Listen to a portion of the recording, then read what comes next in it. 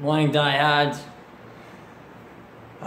Monday, September 10th, Red Sox take a 6-5 win from the Astros to win their finale as they lose 2 out of 3 in the series, in which it was a perennial playoff matchup. They did not have Chris Sale pitching. J.D. Martinez had led the way with 4 RBIs, as well as a couple of other guys chipping in. But very nice win for the Red Sox at home to be able to sit back and say, you know what, we at least took one from those guys. Even though it wasn't easy, we were able to get it done. And Martinez now, Chris Davis hit a home run yesterday. He now has 41. Martinez trails him by 1 home run, which gives him 40 on the year. He is currently 11 points behind Mookie Betts for a batting average. That looks like that may not come in the way we would hope. We were hoping it would for the Triple Crown Award.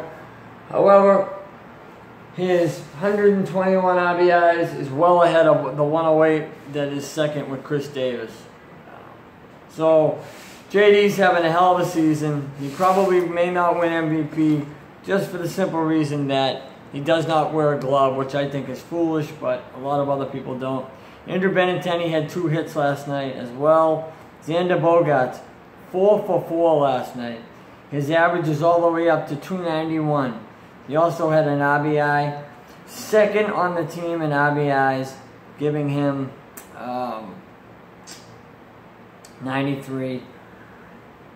Rick Porcello, 5 2/3 innings, 7 hits, 4 earned runs, 1 walk, 6 strikeouts. He threw 95 pitches. Ryan Brazier and Stephen Wright came in to mop up the duty, as well as Craig Kimbrell getting his 39th save in 44 chances this season. The Red Sox continue to roll. They now have have a 8.5 game lead over the Yankees with just, like I said, 16 games to play. Not possible. They're not getting caught. As they played 146 games. So yeah, that would be 2, 14, yep, 16 games remaining. The Yankees are 89 and 54. They have 17 games remaining. And by all intents and purposes, home field is going through Boston, which is great. Be excited if you're a Red Sox fan, because October baseball is going to be a lot of fun playing in Fenway. Check in with you tomorrow night as the Red Sox have the day off today. I'll do a little Monday night and football stuff as Week 1 has ended. The Patriots with a nice 27-20 win over the Texans. Check more about that later on today. Talk to you.